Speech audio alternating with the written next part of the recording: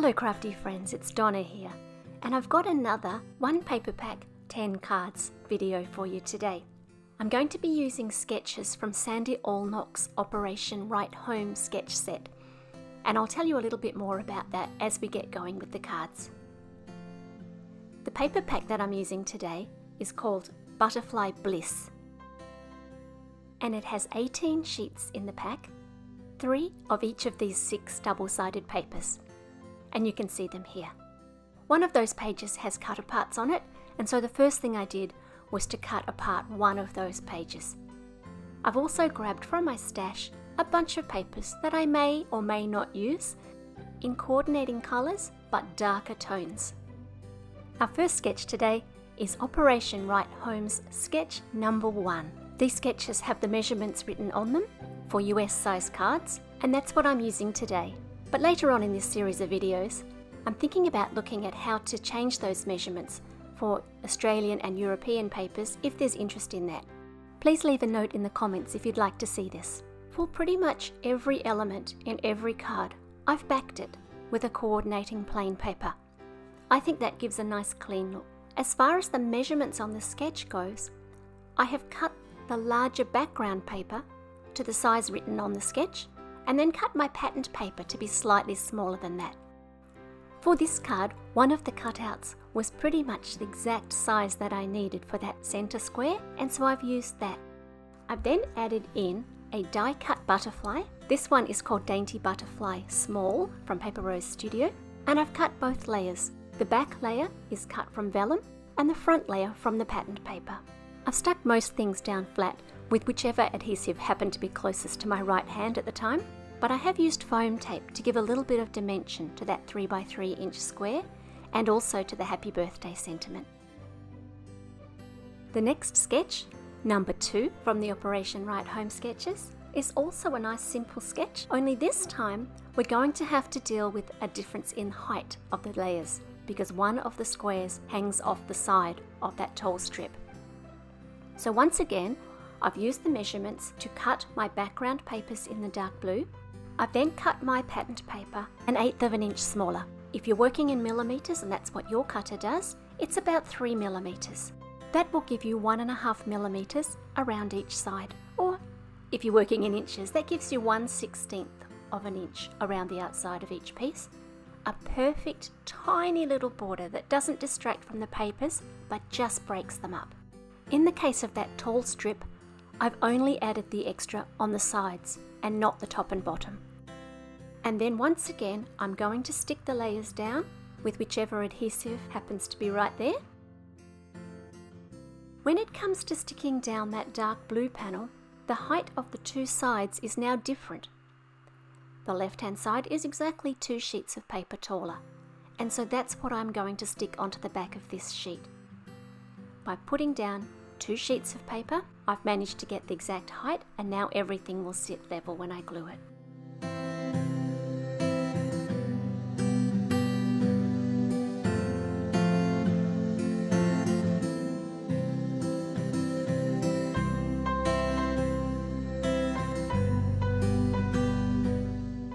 I've used the same butterfly once again, this time cutting just the top layer. I just thought that the butterfly die and these papers were such a perfect match. And once again, I've chosen one of those little cut apart sentiments.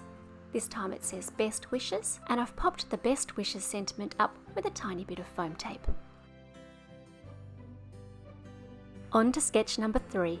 I've cut a strip of plain paper with 3 holes in it, and then another strip of patterned paper to sit behind it. I've chosen to fussy cut some little butterflies, but if fussy cutting isn't your thing, you could use a circle die, add stickers, or leave them blank. I lost a little bit of footage here thanks to overloading my phone, so I've added an extra photo of the finished product so that you can see how I layered that up. This next sketch has such a beautiful big space on it that I wanted to highlight one of my favourite papers. I've chosen to ignore the little bow detail at the top and just work with the rest of the sketch. Because the dark paper strips are only on the sides, rather than use a whole sheet of paper, I've just cut some little strips. But then my beautiful top paper is going to sag in the middle. And so while this may pain you to watch it, I'm going to cut up a failed stamp from a previous card and use that. I used one of the little cutter parts for that smaller rectangle and just cut the background paper to match it. Once again, I'm going to need to compensate for those 2 layers of paper, and I stick down the sentiment. That feature panel is popped up with foam tape, and so on the right hand side of my sentiment I have used 2 sheets of paper and some foam tape so that the height is the same. Here's sketch number 5. This one has a split panel going across, and I thought that both sides of this paper here would make for a nice trio.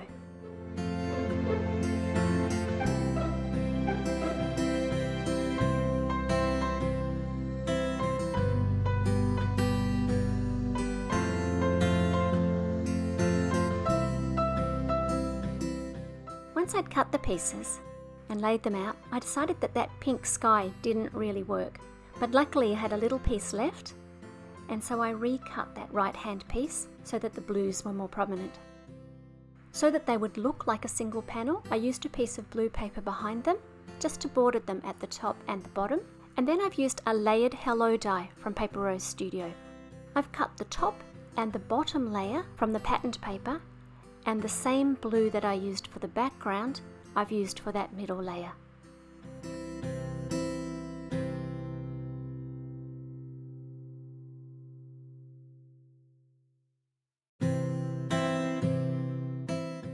I recently found my T-square ruler, but I'm still not in the habit of using it, and so once again I've used a piece of paper to find my right angle and line up the sentiment. I've added 2 butterflies just to join the layers together and to make the card flow from the sentiment up and through the panel.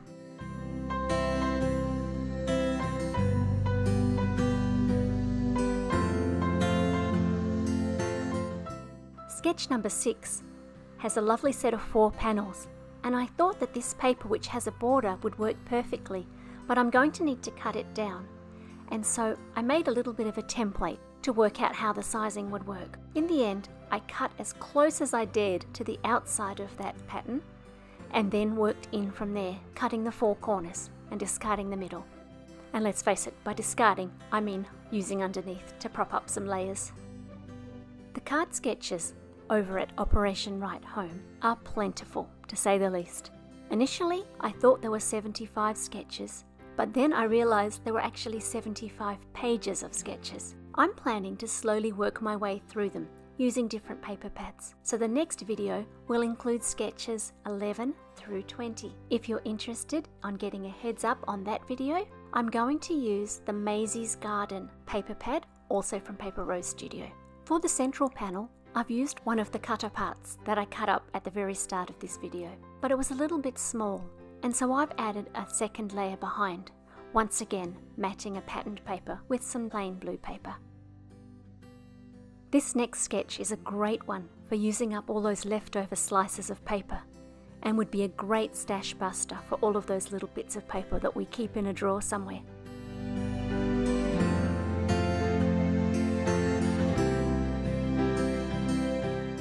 The 5 strips are layered up, and then it's simply a matter of adding a feature panel. I've put a cutter part and a sentiment together on one background panel, and then popped them up with foam tape. This was a really quick and easy card to make.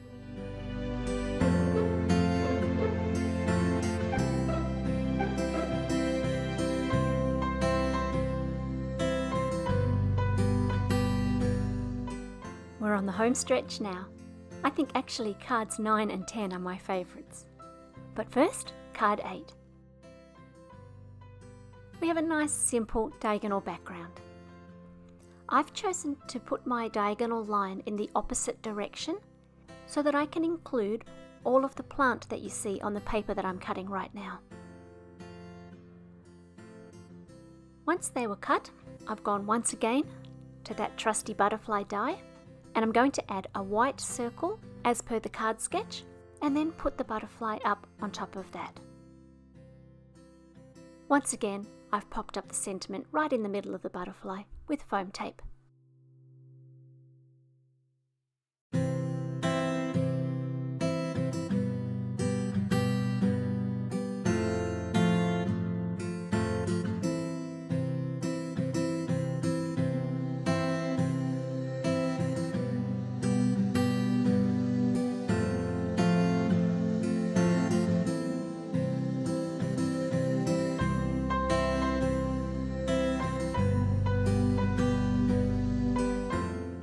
Sketch number 9 is a really simple sketch, but I've decided to bring a little bit of Copic colouring onto this card. I have the Georgia Floral Butterfly, and I'm stamping that with Memento Tuxedo Black ink, which is alcohol marker friendly. To choose my colours, I held some of the different coloured pattern papers up to my Copic marker chart and chose some colours that were a really good match. And then I've coloured that butterfly off screen. Just for a change, I decided to stamp my sentiment, and this one comes from a stamp set called Modern Poppies. I'm around, I've used VersaFine Onyx Black ink because it's a really deep, rich black and it gives me a good coverage. In the layering up process, the butterfly sticks out a little bit, top and bottom, from the layer below, so I've popped again 2 layers of paper behind those areas of that panel.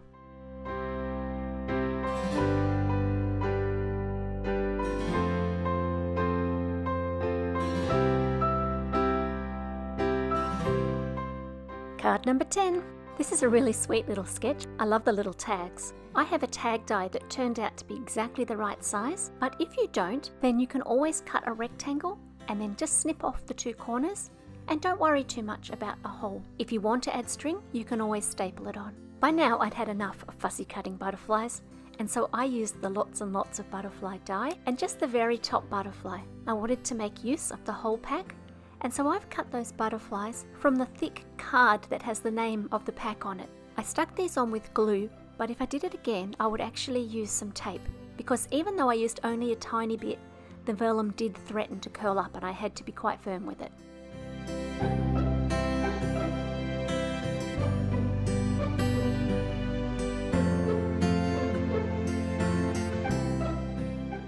I also used the little rings at the top on each of the tags. In order to line all my butterflies up, because I was using vellum, I simply placed the tags on top of each other and looked through to the butterfly below so that they're all in exactly the same place. Because of that little bit of string, I wanted a tiny bit of dimension on the tags, and so I've stuck a little piece of paper behind each butterfly, and I cut 1 extra ring and used 1/3 of it at the bottom of each of those rings on the back, just so that the tag would sit to the height of that string that's behind it. I chose vellum because I loved that background paper so much and I didn't want to cover it up with tags. And for this final card, once again, the sentiment is one of those little cut aparts. These cards are all going to be packaged up together to give as a gift. I think a matching set of cards is such a lovely gift.